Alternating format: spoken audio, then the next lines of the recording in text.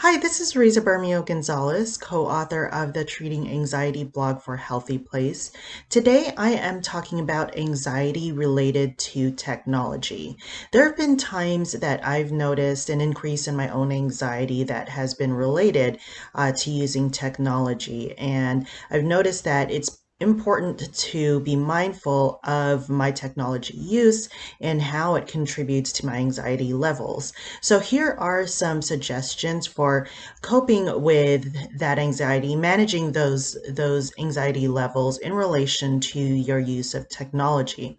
So first of all, it's important to take a step back and assess what devices and how much technology use is actually contributing to your anxiety.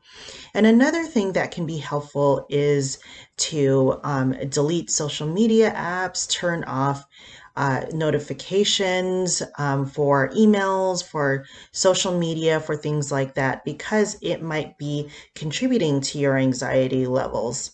Another suggestion is to just turn it off completely. So this is something that I've found to be very helpful for myself.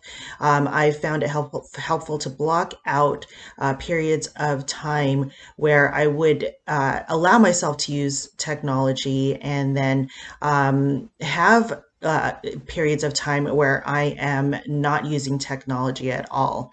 So my social media use is limited each day. Another suggestion is to spend time with those who are important to you.